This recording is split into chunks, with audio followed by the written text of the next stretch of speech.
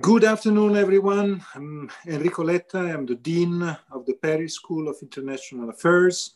I'm very pleased to welcome you all in this webinar as a very timely event. And I'm very happy to welcome you all because we are about to discuss on the US elections results and the consequences of this result. Of course, the result is no more there.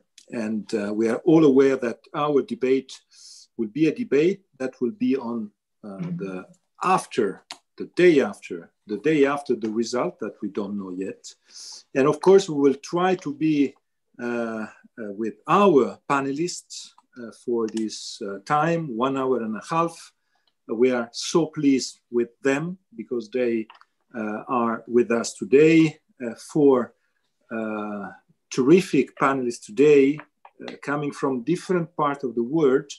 They are all part of our faculty. They are part of the group of friends of PSIA, and I'm more than happy to introduce them.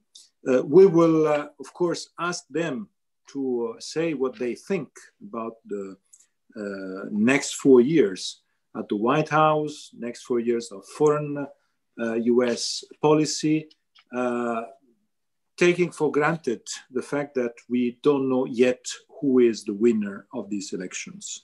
And of course, everything is changing minute by minute, but we don't want to follow all the changes minute by minute. So the key point for us is to discuss on the different scenarios and also on the fact that what is clear is the fact that this election is one of the most controversial and America is divided in two.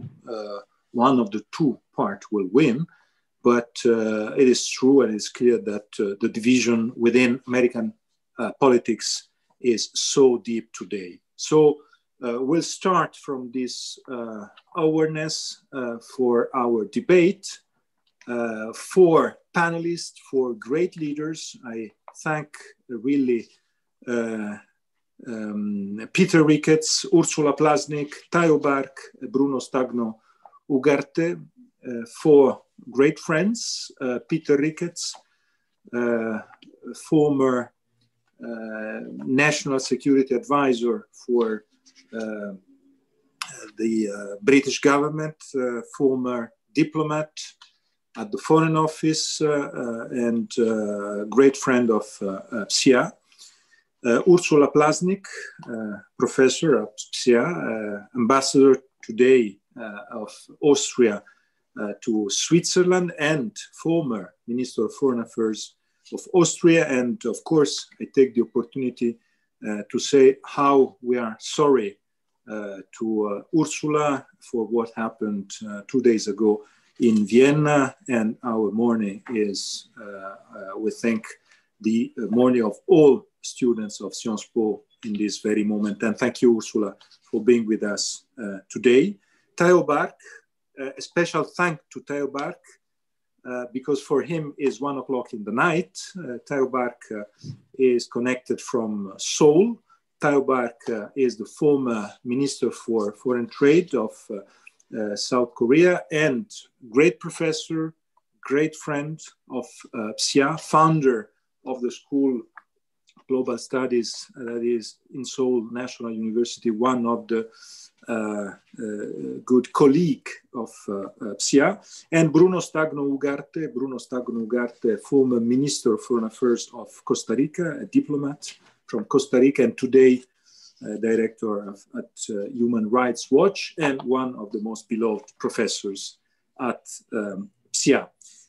Before starting with Peter Ricketts, I would like to ask all our participants, all our students to use WooClap. You are all familiar with WooClap, how to participate. You have here the connection. I ask you to connect to WOCLAP because I would like to ask you to answer two questions. We will have 4 questions for our seminar. 2 questions immediately now, just to have the kickoff. First question, on a scale of 1 to 5, how surprised are you by the results so far? And of course, when I say the result with a no winner.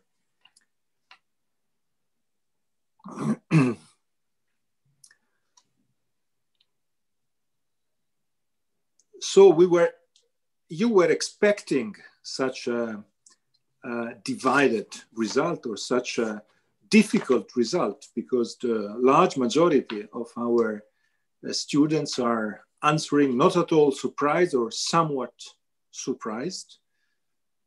And I think it is interesting too, because it is clear that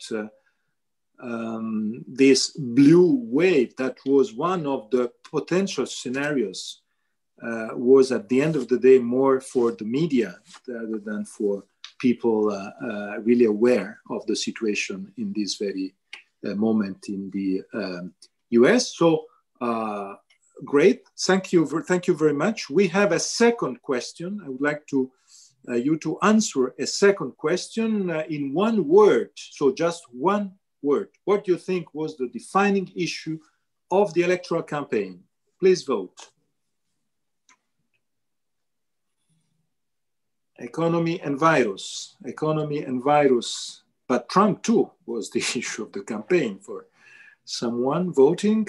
Yes, COVID, economy, COVID and economy.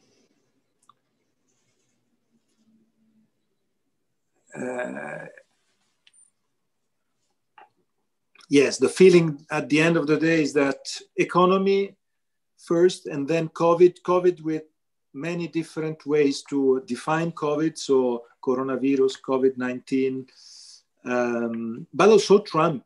So at the end of the day, it was a sort of referendum on Trump and other issues. But at the end of the day, economy and the virus were the 2 most important issues. So, okay, thank you very much. I stop here because I would like just immediately to give the floor to Peter Ricketts. Peter, you have the floor first.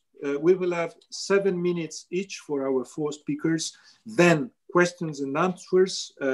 For the question and answer, you can write on the chat. I ask you, I say immediately, please, very short questions. So I can take more questions. Peter, you have the floor. Thank you very much indeed, and hopefully very easy questions as well. Thank you, Enrico. I'm so sorry that we can't all be doing this around a table in Paris in a real meeting, but we will have to make do with this. And I look forward to a really stimulating discussion. Thank you for organizing it. As you say, we don't know how the result will come out. I thought it was very interesting, the answer to that second question, that the economy came up so large. I personally think that that is right. I think actually the economy has perhaps been a bigger issue even than the pandemic, which may explain some of the reasons that the pollsters again got it wrong. But however it comes out, nearly half or slightly more than half the American people will have voted again for Donald Trump, knowing what Donald Trump will do, how he will behave in the next 4 years. I think that's quite an important point just to register at the beginning, because it reminds us all how divided, how angry and polarized America is today. Joe Biden, if he wins, has to take that into account. It looks like he would also have to work with a Republican Senate, which will also be a material factor. So in my now 6 minutes, I thought I would list 3 things that I think won't change, whoever wins the White House, in the foreign policy area, and 3 things that will change definitely if Biden wins. And I note that foreign policy didn't really figure in that diagram of answers. I think China was there. So it wasn't perhaps the major issue, but it's the major issue for all of us on this call. So what wouldn't change if whoever wins, Biden or Trump? First of all, the top economic and security priority for the US will remain Asia. The confrontation with China will continue, whichever one wins the White House. That's as as at least as much a result of Xi Jinping's much more nationalist and aggressive approach than it is a US initiative. And although Biden would probably put less emphasis on tariff wars, I think he and both houses of Congress would have the same determination to prevent China dominating either Asia-Pacific region or next generation high tech. Second thing that wouldn't change, and this is more in the area of Professor Bach, but I think the hard-nosed American approach to trade negotiations would not change. The Biden administration would need to show that they were defending American jobs and the American economy. And so I don't think either the EU or the UK could expect an early, certainly not a straightforward trade deal. Thirdly, the retreat from interventionism in the world will continue. It was already well underway when Joe Biden was vice president to Barack Obama. It's very notable to me that Trump was prepared to talk very tough as the president towards North Korea at one point, then towards Iran, but never did actually engage the US in new military conflicts. And I think that Biden would continue that retreat from exposed military activities around the world. That has implications for us in Europe. I think that the Americans would remain as reticent about interventions in crises near our neighborhood, like Syria, like Ukraine, like Belarus has been in recent years, and that has implications for European security and defense. Three things now quickly that I think would change very sharply under a President Biden. First, and perhaps the most defining difference, would be his approach to multilateralism. A Biden presidency would mean America was back in the global conversation, trying to solve global threats. Most importantly of all, and most immediately, on climate change. Biden has said he would apply to rejoin the COP climate process on the first day of being president. He would commit to a zero carbon target. I think he would rejoin the WHO, and subject to Professor Bach, I think he would want to also re-engage quickly with the Trans-Pacific Trade Agreement and the WTO. No doubt he would push American interests hard, but he would be there as part of the conversation again. That's important for the UK because we will be hosting both the climate conference and the G7 summit in 2021. Second thing that would change is his approach to allies in both NATO and in Asia. He understands the value of allies. He would probably rejoin the Iran nuclear negotiations, but he would have tough asks of his allies. For NATO nations, I'm sure it would be increase your defense spending. And for all US allies, it would be join us in the broad effort to end reliance on China for high-tech manufacturing and critical. Thing that would change is an approach to authoritarian and populist rulers like Putin, like Kim Jong-un, and in a rather different way, like President Erdogan and Bolsonaro. I think that Joe Biden by instinct is an institutional person. He will work through the institutions. He will work much better with allies. He will be less attracted to this very personalized style of diplomacy that Trump is so attracted to. So American foreign policy would return to a more familiar style and a more familiar tone. But I think we shouldn't be under any illusion that under President Biden, he wouldn't be putting the clocks back to what it was like, for example, in the Obama period. America has changed in the last 4 years, and a Biden presidency would reflect that. I won't spend any more time on the issue of what it would be like if Donald Trump returns. I mean, we know how Trump behaves. His instincts would remain the same. I would not expect him to be mellowed in his second term. If anything, I would expect him to be even more unconstrained in following his instincts. Enrico, I'll leave it there.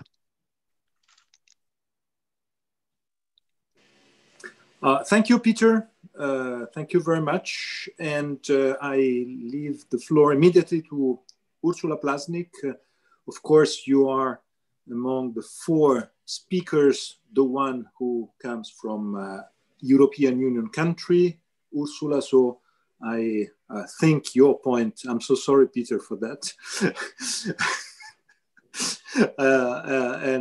I think, Ursula, you can share with us also some ideas on which kind of relationship the new president of the US will have with the European Union. Ursula, you have the floor.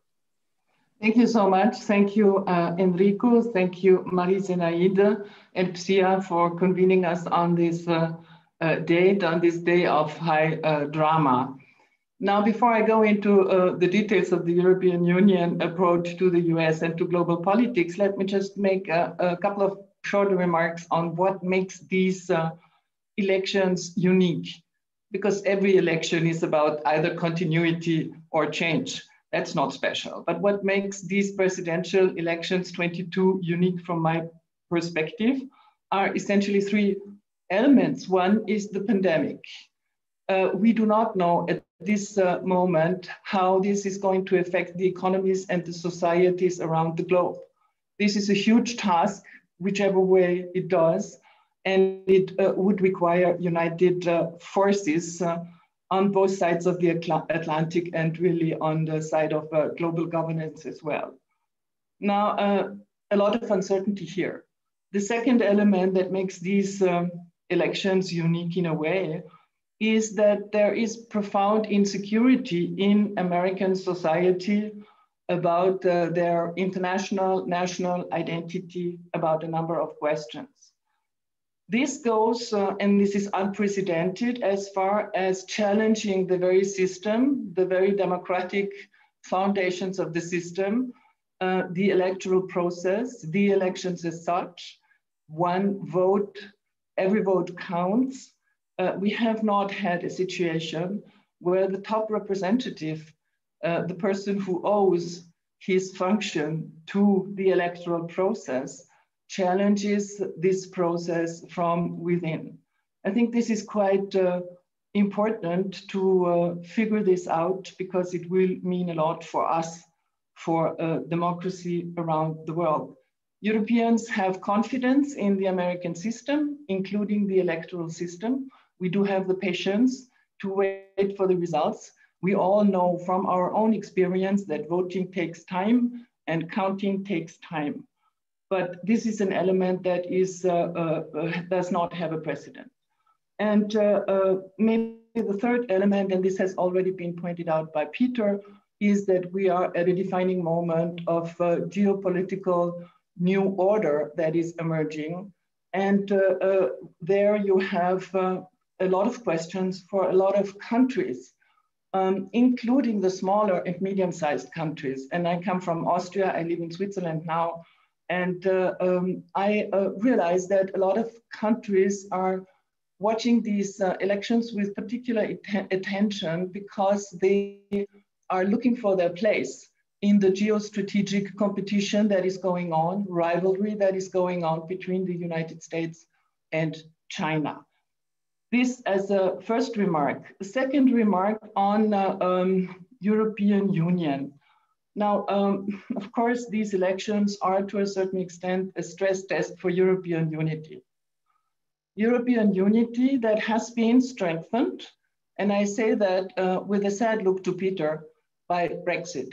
People adhere to the European project, difficult as it may be, imperfect as it is, but Brexit and after Brexit experience means that Europeans are pulling closer together. Now, we see already in the first reactions to the American electoral process that are coming in now, that it is not so easy to keep the unity in practical terms. There will be heads of government who will comment, congratulate. There will be those who do it early. There will be those who have the patience to wait. So this is going to be a first element of how we keep together. Now, the European Union, and that is, and will remain the difference with the United States, is a champion of multilateralism. What does multilateralism mean? It's such a dry word and it's such an abstract thing, but it means the opposite of unilateralism. It means that there are several people in the room, several people always around the table. There are negotiations ongoing. There is a constant exchange. There is a constant balancing and a search for inclusiveness. Now, this is not going to change about the European Union because this is the very foundation of the European Union. It's DNA, and it would be awkward to imagine that the European Union would promote other values, another approach to international issues. Now, if you look at European public opinion, an interesting element, I have looked into a recent Bertelsmann study, and what we can see is that there is a definite preference in the European public opinion when it comes to the candidates for presidency. It is actually 45% in favor of Biden and 70% in favor of Trump, with one big exception, and that is Poland, where the ratio is 38% in favor of Trump and 30% in favor of Biden. There is also, and that's probably more surprising and upsetting, a disbelief, a loss of faith of European public opinion in the performance of American democracy. A majority, 52%, believe it is ineffective. Now, what does that mean for the future of our relationship with the United States? I would like to pass that question on to students. I would like them to think about if they were the architects of the future relationship between European Union and the United States, how would they describe this relationship? If they were the architects, not the bystanders and those who are just watching something happening on stage. Great, thank you. You have the third question. So define the core of the future EU-US relationship as you want it to be. And thank you, Ursula, of course, for your comments. I'm not finished. Oh, I will go on for a second if I have a minute. Yeah. But we will give time now for students to feed in their answers. And I think so you can comment also the answers. Great. Trust, cooperation, independence, partnership,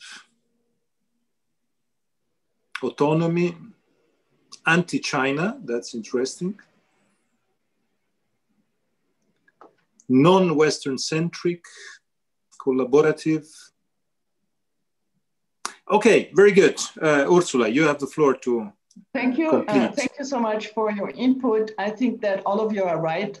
This is going to be part of the puzzle and part of the job to do for European leaders at this moment in time. And it will also be decisive for the new geopolitical environment, for the scenery. Where is the European Union going to place? Can we do it our way?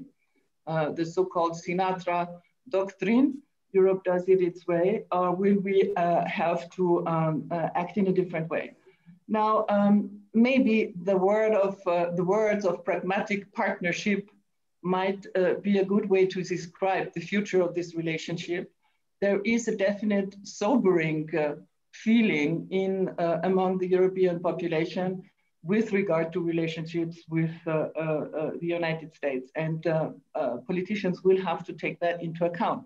But there is, however, and that's also a Bertelsmann study result, there is a big preference if you ask Europeans about who their closest partner is in the global village outside Europe.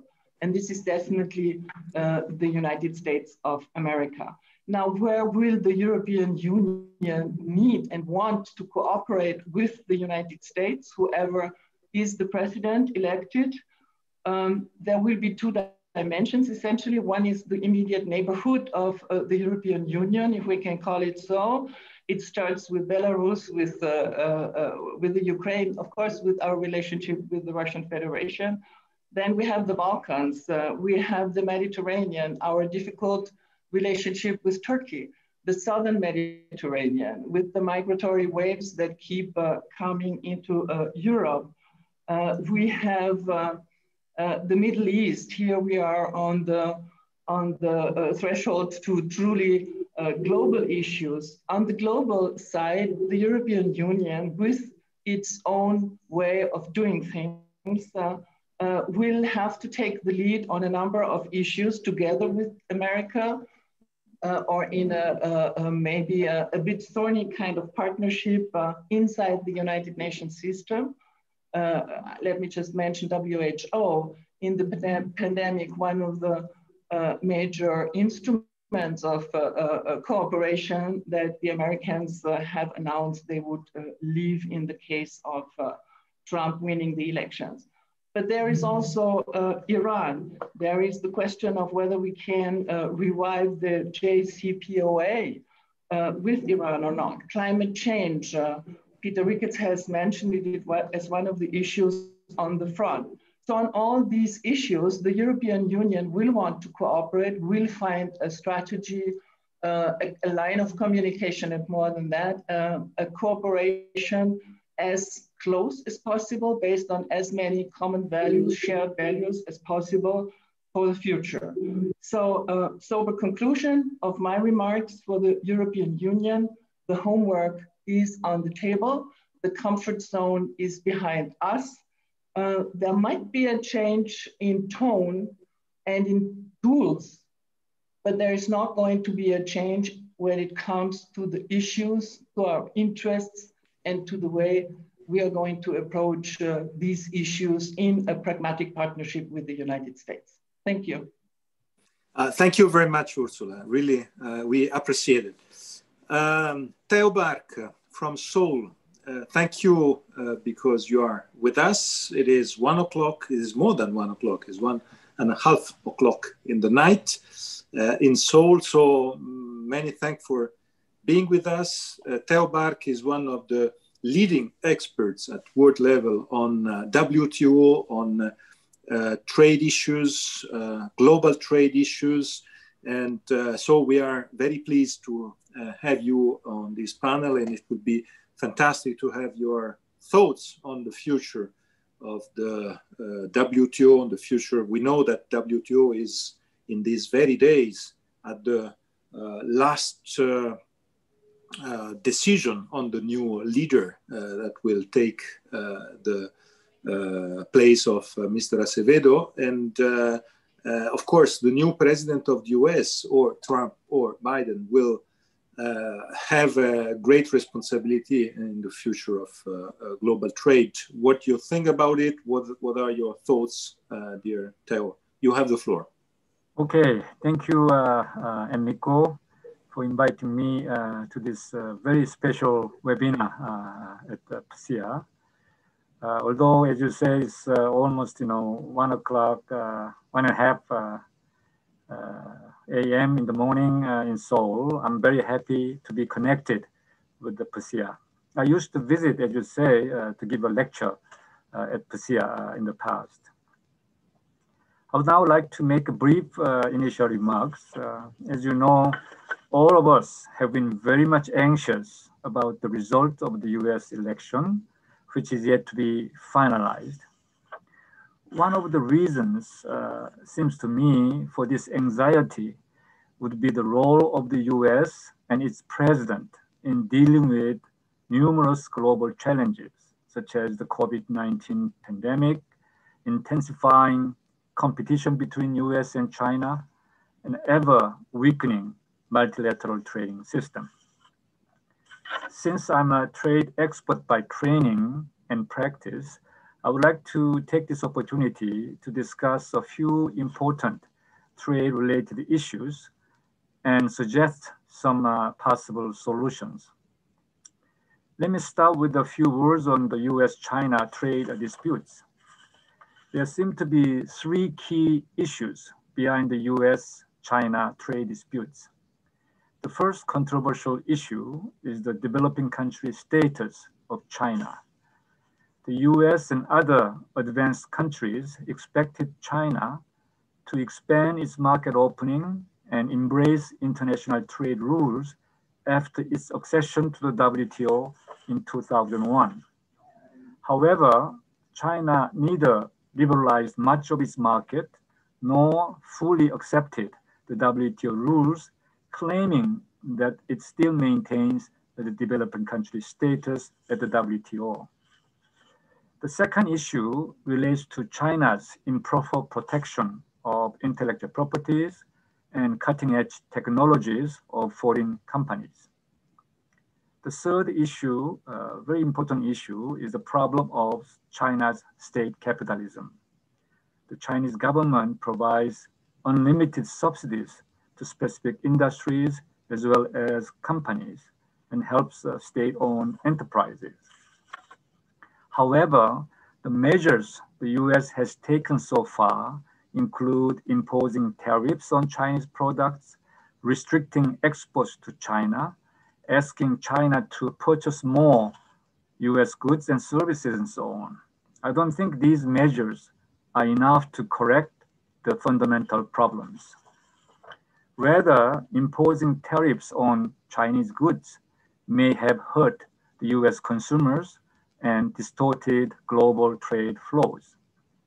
So I hope the US to change its approach and focus more on inducing China to accept fair trade rules and expand market opening in the future. Maybe it depends on who will become a president, that this issue will become much more vital in the future. Let me now move to another major trade issues. It would be important to realize that the China-US issues are not only the concern of the US, but also threatens the world trade order. However, the current multilateral trading system of the WTO is unable to address the issues involved in the US-China trade disputes. In addition, WTO's first multilateral trade negotiations, launched in 2001, failed, making the WTO extremely outdated. Furthermore, the appointment of new judges of the WTO's appellate body for dispute settlement was blocked by the US actually, and recently the election, as Enrico mentions, of the WTO's new Director General has been stalled. In short, the WTO faces serious challenges and needs the fundamental reform. However, it will be extremely difficult to reach a consensus on the reform among 164 members. Therefore, some other options may be sought for in parallel with the WTO reform efforts. For example, plurilateral trade agreements we call PTAs among like-minded countries, like-minded members of WTO should be allowed. And these PTAs should be open to all WTO members so that they can join the agreement later when the right time comes. Also, high standard regional trade agreement may be pursued. Already it is mentioned that maybe if Biden become a president, maybe he will go back to the TPP or expand the current so-called TPP, CPTPP members to include other countries. And if the Trump is re-elected, then maybe he will pursue for so-called economic prosperity network to include some countries in the Asia Pacific kind of region. Lastly, but not least, I would like to raise one more serious problem of the leadership crisis of the current multilateral trading system. As we all know, the US played a major role in establishing the multilateral trading system of the WTO in 1995. However, recently, the US has changed its position and does not pay much attention to the multilateral trading system. Rather, the US is taking unilateral as well as bilateral approaches based on its own economic power to secure only its own interests. Many trade experts are thinking that these approaches will not be sustained. Now is the time for the US to show the leadership again for reshaping the world trading system. However, the US cannot do this job alone and definitely needs other like-minded countries like the EU, UK, maybe Korea, Australia, Canada, and so on, to work together with. Reshaping the world trading system may not be easy and it may take time. However, the simple fact the US start to pay attention to stabilizing the world trading system will make huge contribution to reducing uncertainties in the world trade environment. Certainly, this will help the world recover from economic recession caused by the COVID-19 pandemic. I'll stop here and thank you very much. Thank you very much, dear Taeho. I give the floor now to our fourth speaker, last but not least, Bruno, Stagno, Ugarte. There are many issues, Bruno, you can share with us, many thoughts you can share with us, but I think your experience that is mostly based on multilateralism and human rights. So I would like to ask you to focus on maybe on these two aspects, your contribution. You have the floor, Bruno. Well, thanks, Enrico, first of all, for the invitation and the pleasure to be with these colleagues. Let me start maybe with three short observations. First, that the United States obviously plays an oversized role in multilateralism, for better or for worse. It was obviously one, and probably was the main architect of the post-World War II multilateral order that I think many of us are beholden to and that we would like to defend. Secondly, that the United States has in the past gone through periods of isolationism, which have then been followed by renewed commitments to multilateralism, and that this has not necessarily followed party lines. And third, that there has been probably a unique intensity and unique unpredictability in the ways that the Trump administration and President Trump himself has withdrawn from parts of the very international order that the United States helped to create. And other colleagues have referenced some of this, but from the withdrawal from the World Health Organization, just as the world is being hit by the COVID-19 pandemic, to the withdrawal from the United Nations Human Rights Council, to the defunding of the United Nations Refugee Agency, the defunding of the Office of the United Nations High Commissioner for Human Rights, the defunding of United Nations peacekeeping operations, and as has already been referenced, to the withdrawal of Obama-era agreements such as the Paris Accords and the Joint Comprehensive Plan of Action with Iran. And in my sense, it unfortunately took some time for United States allies to recognize the degree to which the Trump administration would become isolationist and question the utility and even the legitimacy of multilateral institutions.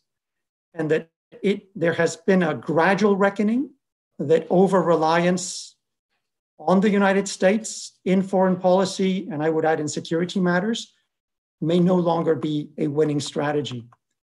That the United States is in some ways no longer viewed in some capitals as the indispensable or reliable power it may have been in the past.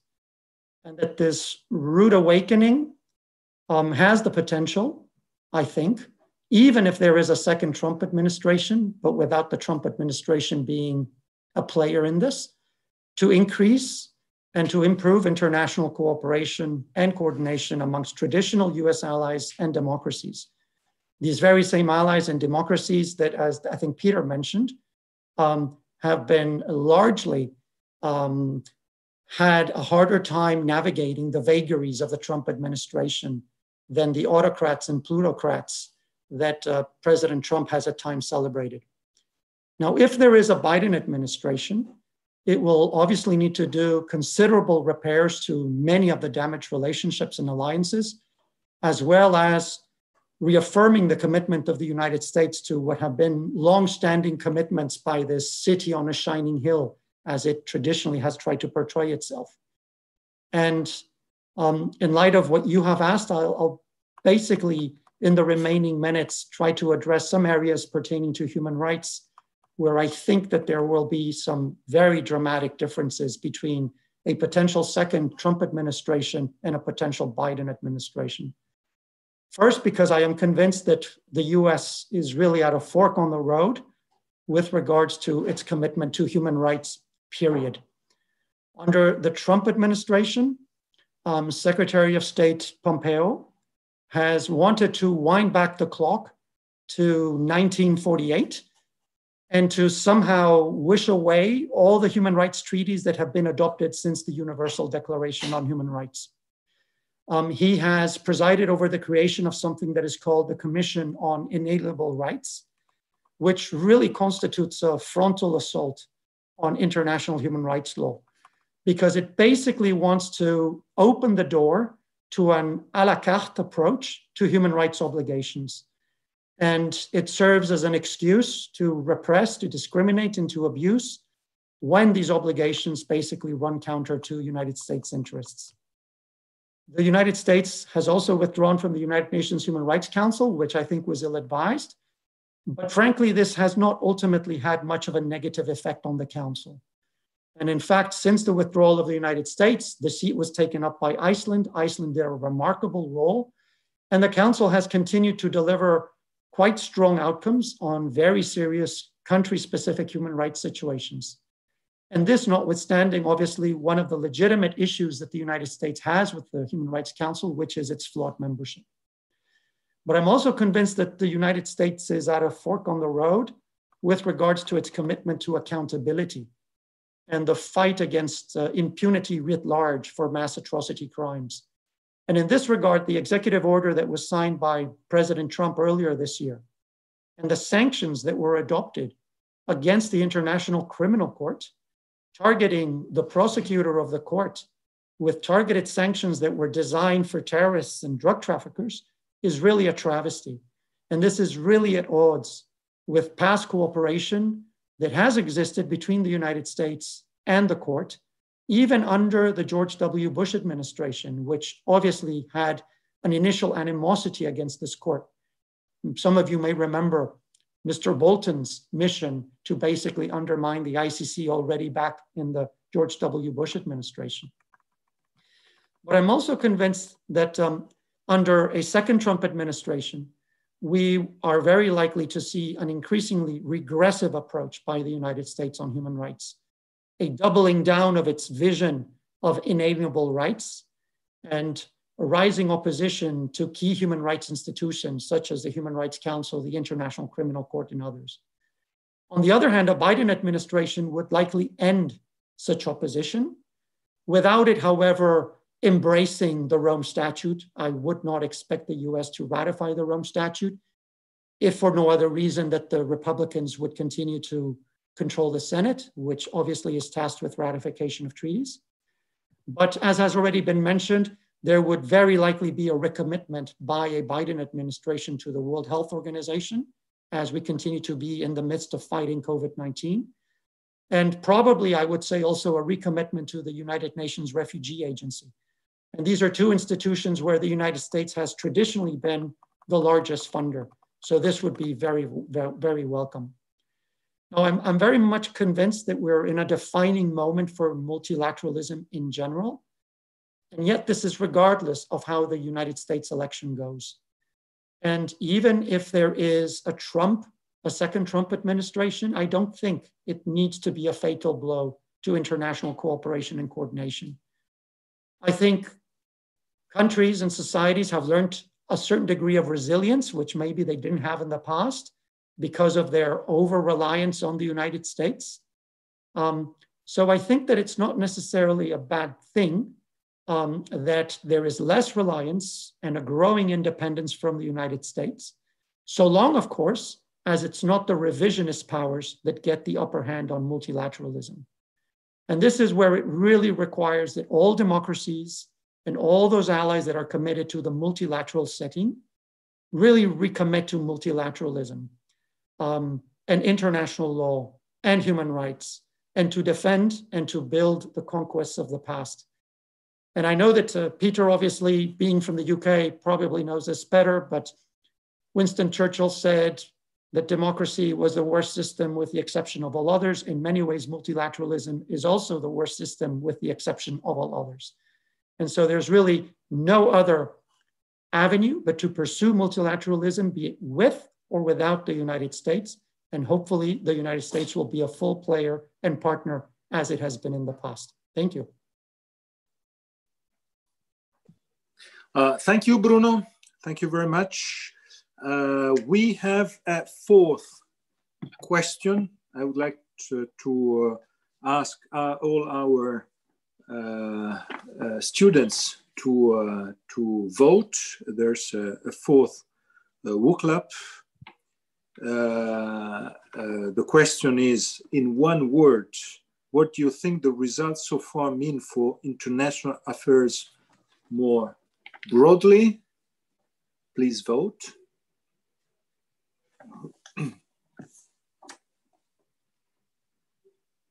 In one word, what do you think the results so far mean for international affairs more broadly? Uncertainty. Uncertainty is the number one. Then polarization, caution, vacuum, danger. I see danger, segmentation, fragmentation. Yeah, uncertainty and polarization, division, fear, disorientation.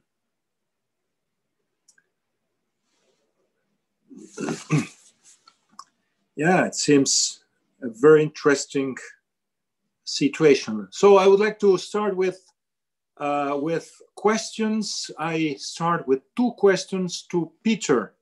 You ready, Peter? First question coming from our one YouTube audience. The question is the following one. If the US with Biden or with Trump continues its retreat from engaging in military conflict, what will deter China from advancing in Hong Kong, Taiwan, or the South China Sea? That is the first question. I read also a second question. Pauline Crepy is a question about the uncertainty because of this election and the lack of the result. What impact would this have on the US stock market economy in the coming days? What is your feeling, Peter, on these two questions? Well, thank you very much indeed. Two very big questions. On the retreat from internationalism, I think that is true where America decides that its key national interests are no longer at stake. And I think, as other panelists have said, Ursula in particular, I think they have calculated that they do not have vital interests at stake often in Europe's neighborhood, or nowadays often in the Middle East. They have clearly stepped back from this terrible crisis in Syria, haven't made a big effort to resolve that crisis would have done in previous decades.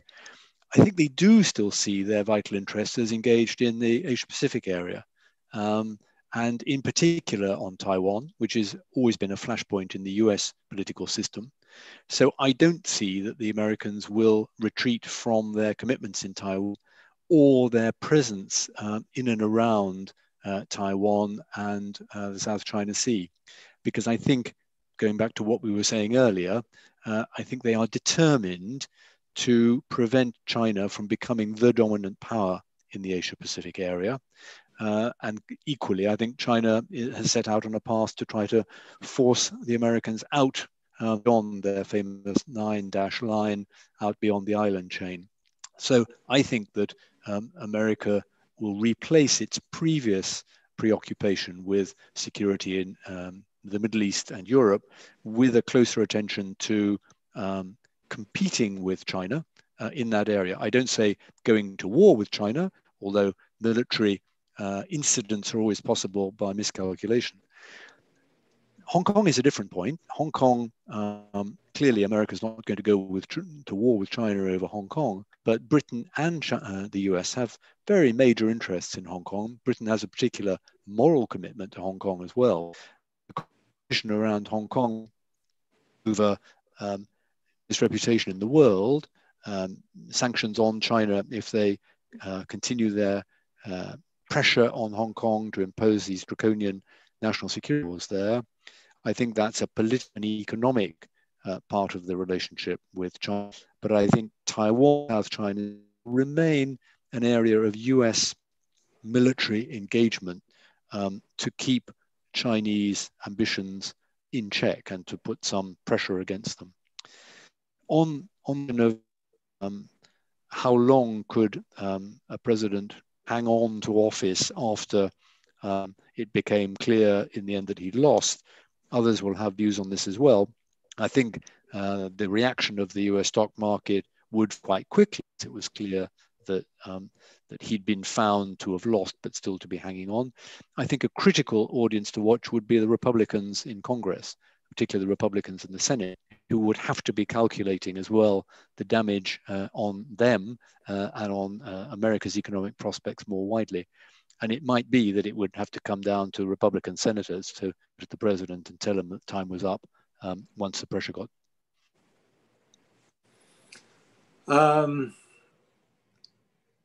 Thank you, Peter. Question to Bruno, Stagno, Ugarte, Jose Pablo Castro Salazar. Would like to ask Stagno, Ugarte if he sees major differences between a Biden and Trump administration concerning US-Latin America relations. Bruno. Yes. First of all, for the very simple reason that under the Obama administration, President Obama and obviously Vice President Biden at the time were very much engaged in trying to maintain a certain degree of, I guess, coherence and dialogue that would run from Alaska all the way to Tierra del Fuego. And this is something that is sorely needed in the region, as we've seen political and ideological, I would say, extremism take hold in some countries of the region, specifically in Latin America with the ALBA group.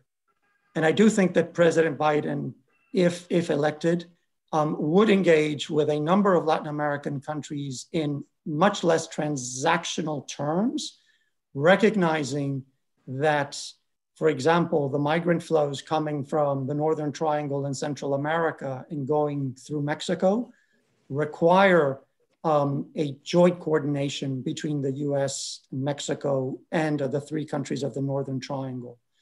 That engaging, for example, in terms of addressing some of the drug trafficking issues or insurgency issues that could continue to still affect Colombia requires also a less transactional approach than maybe what President Trump has been using to date.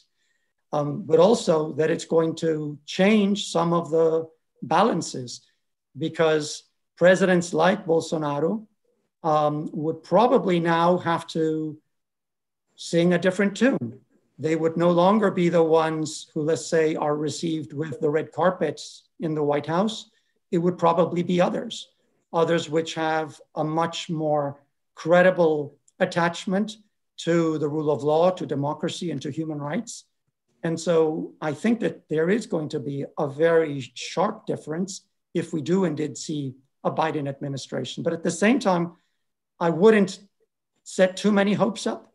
Latin America and the Caribbean, I think, will always be pretty much a second, if not a third order priority, in light of the many other issues that some of the other colleagues have mentioned pertaining to the Middle East and China and others, which obviously occupy a much more prominent role in US security and foreign policy. Thank you. Taeho Bark, a question for you. In case of a close race, it might take at least a week to count all votes, or even longer if there's a legal challenge. What would this uncertainty mean for global partners? Julia Rose, for this question. I add also the fact that in these very days, in these very weeks, the world leaders, they have to decide on, for instance, the two leaders of WTO and OECD. And of course, the US plays a very important role on both. Taeho, what is your feeling about it? Well, Korea is, US is very important country to Korea because we are surrounded by China, Japan, and also North Korea. But if you look at the policy directions of these two potential presidents of the United States, a little bit different to each other. So our government is also very much anxious to know who will become the president, the new president of the United States, because in terms of our relationship with the North Korea, United States relations, and also US and China relations, because if US, under Trump administration, pushes much pressure to private companies in terms of sanctions on Huawei and things like that, Korean companies are thinking how to respond to this kind of further pressure on China by the United States. However, if the Biden become a president, maybe we are expecting some milder or more systematic approach to China, then private companies can prepare their future directions in a more stable way. So we are very much anxious to know who will become our next president. In terms of selecting the new DG, Director General of the WTO, is a very tricky issue right now because the WTO, the Troika who manage the election process for new Director General, they tend to announce the Minister Ngozi to be a new Director General with majority support, and eventually the WTO, the Troika, think that they can reach the consensus. But in the final minute, US strongly object to that idea and suddenly announced the support for Korean candidate. So, we really don't know what will happen, but it also depends on, to some extent, who become president of the United States. Like if the Trump is reelected, then we can expect a huge, confusion, because already U.S. has a strong position against, Nigerian candidate. That doesn't mean that the rest of the country will support our candidate. So it will have a huge confusion. But if Biden become a president, I think he will make some very forthcoming kind of consultation with the WTO and come out with a very nice solution. I don't know which direction he will take, but we prefer to see Biden's kind of compromise with other countries in selecting the final new DG. By the way, I met new ambassador from Canada in Korea. He gave me the name of the candidate who is running for OECD Secretary General. So they are now starting to campaign already. I don't know, how many people will be competing to each other. I'll stop here, Enrico. Thank you. For the OECD, there are 10 in the race now. 10 candidates for the race, and I think very good people, and we will see. There's a very interesting question. I was preparing to this question, Peter, but Meike Eisberg. I have a question for Mr. Ricketts and Mrs. Plassnik. It has been speculated that Prime Minister Johnson is waiting and hoping for Trump to become president again so that he can establish a trade deal with the US and not with the EU. What do you think about this? And what do you think it could mean for the EU if this happens? Maybe Peter and then Ursula. Indeed, I'm very interested to hear Ursula's view on that. Yes, that view certainly, and there is a part of the British political system, the Conservative Party, who believe that a Trump victory would put the UK on a rapid path to a free trade agreement with the US, and that would be a major help to Britain's economy. I don't actually think either of those things are true. First of all, under President Trump, the US has driven extremely hard bargains in all their free trade agreements, and I have no reason to believe that would be different with the UK. I don't think any nostalgia or sentimentality would come into it. Secondly, the Congress will watch very closely to see the impact of Brexit on Northern Ireland. There's a very strong Irish lobby in Congress, and particularly if Britain pursues a no-deal Brexit and makes life more difficult for both parts of Ireland over the issue of the border between the north and the south of Ireland, then I think Congress will be very tough about accepting, probably won't accept a free trade agreement with the UK. So it's not a question of who is in the White House, it's also a question of Congress. But even if there's a President Trump, I think the UK would have to expect a very tough trade deal, would have to take some very difficult decisions about whether to accept US standards, for example, on chlorine-washed chicken and hormone-fed beef and the other very sensitive issues about agricultural products. And even if we did get a free trade agreement with the US, the British government's data show that it would only be a fractional help to our gross domestic product, far, far less than we would lose when we leave the EU. So it is no way a compensation for that. So from all those points of view, yes, it's certainly a view around in the UK political debate. I honestly don't think that it's well-founded, and that in the end, whoever is in the White House, Mr. Johnson's going to have a hard time in getting a free trade agreement that makes a big difference to the UK economy. Thank you, Peter.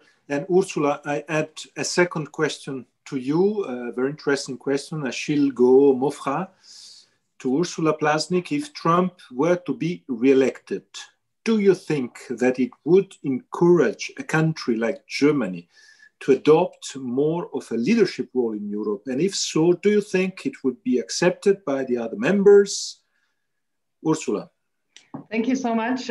First on the trade deals of the United Kingdom, little to add to what Peter just said. Expect a tough trade deal. He's better placed to analyze this aspect.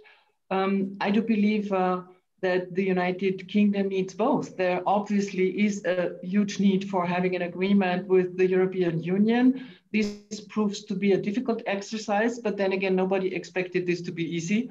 I hope we are on a good path here.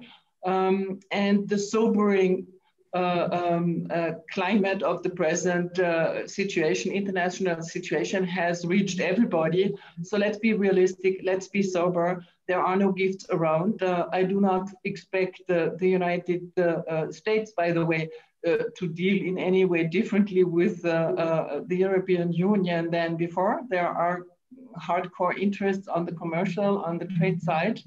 And we better get braced for rough rides here. On the other, but it's interesting to note, and it will be interesting to watch in real life, whether it does make a difference that the two candidates have taken very explicit different positions on Brexit. Joe Biden being a very explicit anti-Brexit person, and we know about the attitude of Donald Trump. Now on more leadership in the European Union. In a way, 4 years ago, one of the expectations we had in the European Union was that Trump was going to be the midwife of a stronger, more united and more focused Europe. To a certain degree, this is happening despite Brexit. It is happening in the sense that there is a growing awareness of the security dimension of European policy. There is a growing readiness to tap into national budgets, which is not the easiest thing to do, but there is an increase in defense spending. So it takes time inside the European Union. What about Germany? Germany does have a natural lead position together with France inside the European Union. That is no secret. Germany is very carefully calibrating its policy. I also have sympathy for the fact that what happened to Europe or what Europe had to witness after the 9/11 events did not make it easier for the common foreign policy and security policy side inside the European Union to develop. This applies to a number of countries. The engagement in Afghanistan, the engagement in Iraq were difficult experiences for European societies. Germany has been aware and is aware that it will be looked to as a leader inside Europe. They do it together with France, which is the basis of the European Union anyhow. And one of the good things about Germany is that they do have a keen sense for smaller neighbors. And they will need it in the years to come to rally support for balanced positions of the European Union. Thank you, Ursula. Two questions for Bruno. One question, Lise Brumont, on human rights. Do you believe it is possible to keep strengthening or even maintain the human rights system as it exists now without US input in case Donald Trump were elected? And what kind of transformations does the system need to go through in order to keep functioning efficiently? And a second question, Bruno, is about the fact that considering how close the result will be and the likely loss of the US Senate for the Democrats, will a Biden administration actually have the necessary mandate in order to bring about the changes, reversals necessary? So a question about also the way in which, if Biden wins, is it a lame duck, as we used to say? Bruno. So thanks, Enrico, and thanks for the questions. No, I think on the second one, I don't think that Biden, if elected, is necessarily a lame duck president. While it is very possible that the Republicans may retain the Senate, it seems very possible that the Democrats will retain the House of Representatives. The President of the United States has considerable powers in terms of foreign policy, national security policy. And while it is true that the Senate is obviously tasked with ratification, the United States has cooperated in many parts of the multilateral order without necessarily having ratified the constituent treaties. As I mentioned earlier, it has cooperated with the ICC without being a state party to the ICC. It has worked on rights of children without being a party to the Convention on the Rights of the Child. Where I think the Senate can obviously be an obstacle is in terms of blocking appointments to high-level positions. But I would hope that the Republicans would recognize that that ultimately is a bit of a self-defeating strategy in light of the fact, first of all, that the Democrats have shown considerable willingness to go ahead with at times quite questionable high-level appointments by Trump over the Trump administration. I'm thinking, for example, of Gina Haspel, the director of the CIA.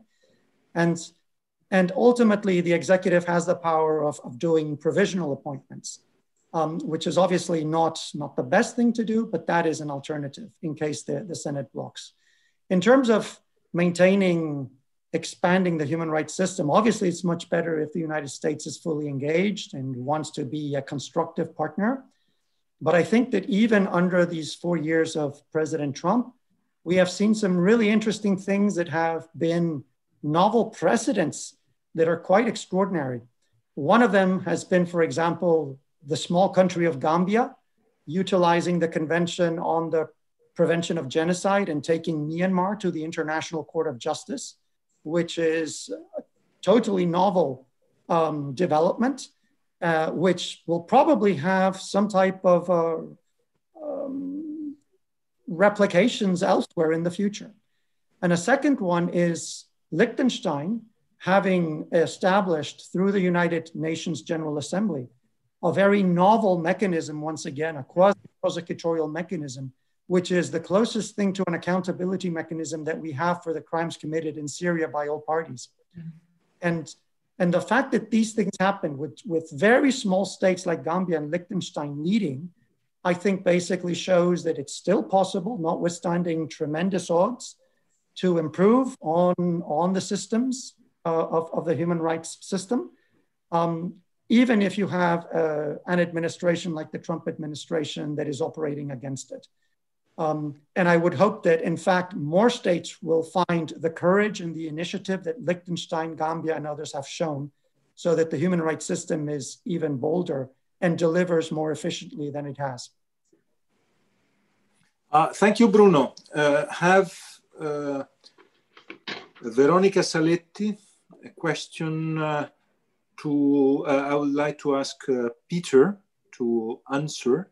The feeling is that during this campaign, the image of American politics has been damaged, and the United States has lost its role of world leader concerning democratic and liberal values. Do you think in case of Biden's victory, he will have the strength to restore this past role of leader and bring back a high quality political debate? Peter.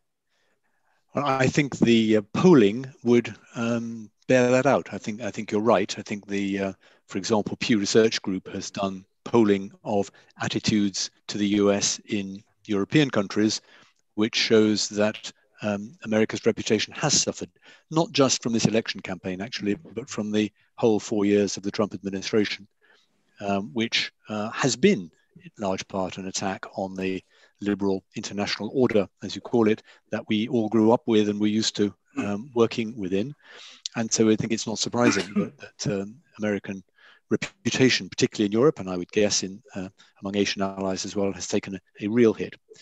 Can a Biden administration restore it? Yes. It will be restored by American actions, not by American words, I think.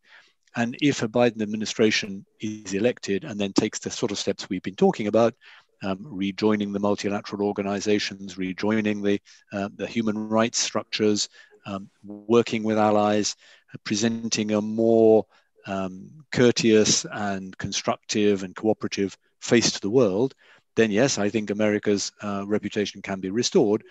But as I said earlier on, America has changed. Trump is a cause, but also a symptom of a changing America. He wouldn't have got the number of votes that he's got in the last few days if he didn't represent quite deep feelings in America about how they should treat the world. I don't think we should imagine that America's reputation will go back to what it was in the 1980s and 1990s in the immediate post-Cold War period. It's different. The multilateral order is different, as Bruno and others have said. It needs to be rebuilt in a different way for a post-pandemic world. I think a President Biden would help in that, whereas a President Trump would definitely try and obstruct it. Thank you. Katarzyna Zmetek, question I would like to ask Ursula to answer. Do you think Trump's victory can lead to even stronger rise of right-wing movements in the EU and give encouragement for governments of member states like Poland or Hungary to proceed with their nationalist approach? Ursula. May I say a word on what Peter said about the possibilities of, before answering that question? Yes, of course. The possibilities for Biden. I'm trying to keep myself from over expectations with regard to Joe Biden and his possibilities. First of all, we have to see what happens in the elections with regard to to the House and the Senate. We have discussed that before. But then I also think about the things the Obama administration was prevented from doing or could not do, despite the very positive efforts. I think about, we were in Paris at the time, 2012, walkout from UNESCO, minus 22% of the budget, and other things that make me cautious with all the positive expectations we Europeans tend to have about President Biden. The world has changed and we have not yet fully figured out in which way. Now, the question of role models is always important for human beings and for systems, because if you can get away with things that have not been acceptable up to present standards, that of course in itself is a at least tacit encouragement to follow this road. And Donald Trump has been very explicit about the things he would get away with, and nobody would be able to stop him. That does have an impact, and that is one of the questions facing Europe in the sense of European unity. This is what I tried to express earlier. There are those who will congratulate Donald Trump very early. They will hope for special treatment inside with regard to the United States, for a visit, for more attention, for more support of their political agenda, also of their domestic political agenda. This is inevitable. I do, on the other hand, have full confidence in European systems that are very different and very specific in each and every country to resist this kind of temptation. I must say the European Union has also involved on that issue. We call it the rule of law procedure, Article 7 of the Treaty on the European Union. This is our attempt inside the European Union to respond to what we perceive as deficits or shortcomings in the democratic systems and basic values of member states. It is a very heavy procedure. It is very controversial. It is, in my mind, necessary to lead this, in particular to reinforce European unity and prevent examples from abroad making too much of an impression. Thank you. Thank you, Ursula. Taeho, I have two questions for you. We are at the end. One question from Vincent Gaydon. The question in one word is, what do you expect in case of Biden victory of Biden's policy with China? And the second question is a more complex question. As the COVID-19 pandemic revealed to some extent an international economic interdependence, we are observing in most of the major powers, US included, a tendency to adopt economic sovereignty policies. And the questions are, do you think that this current trend will be sustainable? And second, does it mean that the international economic order is no more driven by globalization? Taeho, back, you have the floor. Okay, the second question is quite complex kind of question, but I already said a little bit about Biden's, in my presentation. I was assuming that if Biden is elected, he may have a different approach toward China. In other words, he may not pursue imposing tariffs, or just ad hoc kind of pressure to China. Rather, Biden will try to change China in terms of their business practices, policies, subsidizing, state-owned enterprises in accordance with the international rules. In other words, the ultimate goal to push China is not to exclude or marginalize China from the world trading system. We want to accept China if China accepts the kind of global rules and opening its market further. So I think he will have a different approach that has an impact on neighboring countries in Asia. In other words, including Korea, many countries are thinking about the so-called decoupling in terms of global value chain and also market system and their own business strategies. Because under the Trump administration, China and the United States is dividing more and more as time goes by. But if Biden become a president, he will have more systematic approach toward China. One thing about Korea's position is that Korea has a very sensitive relationship with China because of North Korea. If Biden want to have a coalition, rather than just unilaterally or bilaterally, if you want to have a coalition of the countries, so-called like-minded countries, to give pressure to China, then I don't know, Korean government will have a difficult time how to deal with this, because we have a huge economic relationship with China. So this is really another difficult aspect of Biden being new president of the United States. The second question about the COVID-19, I think Korea is taking rather unique kind of policies. In other words, we never lock down any kind of area because of pandemic. So in a way, we were successful because everybody is wearing masks or washing hands, all kind of things. But as time goes by, even though we did not lock down the shops and areas, the business is really down for many months. So we are asking ourselves whether this is a good thing or not. We cannot completely open, but we are maintaining very cautious approach to the general public. So it's unlike the European countries. You open up and lock down again. But in Korea, we maintaining non-lockdown, but still our economic activities are very slow. So I think we are in dilemma in the future what to do. If second spike also visit Korea, then I don't know, it'll be very difficult for Korea to handle. I will stop here. Thank you very much. I have a very final question to Bruno. I think, Bruno, you are the one. The question is about Biden and Venezuela. The question is, what do you expect in case of Biden's victory will be the new Biden policy or the new US policy to Venezuela?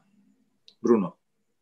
Well, most likely it would be the end of the maximum pressure policy that the Trump administration has followed against Venezuela at present and against Cuba. I would imagine that there could be a possibility for a Biden administration to try to engage with Venezuela, but through Cuba, in light of the fact that the Obama administration had normalized relations between US and Cuba already, and that Vice President Biden at the time, because of his role, could, if elected president, could somehow use that as a bridge for some type of renewed dialogue with the Maduro administration to try to find some type of a solution to the situation. But I do think it would basically be the end of the maximum pressure that has been followed to date, much like it has also been followed vis-a-vis Iran. And so I think there will be a dramatic change there. Thank you, Bruno. 6:30 in Europe, 2:30 in the night in Seoul. I would like to thank, first of all, Taeho very much. I would like to thank also Bruno, Stagno, Ugarte. I would like to thank Ursula Plassnik and Peter Ricketts and all our students. It was a fantastic seminar. And thank you so much. Stay safe, and we will continue to follow the US election result. Bye-bye.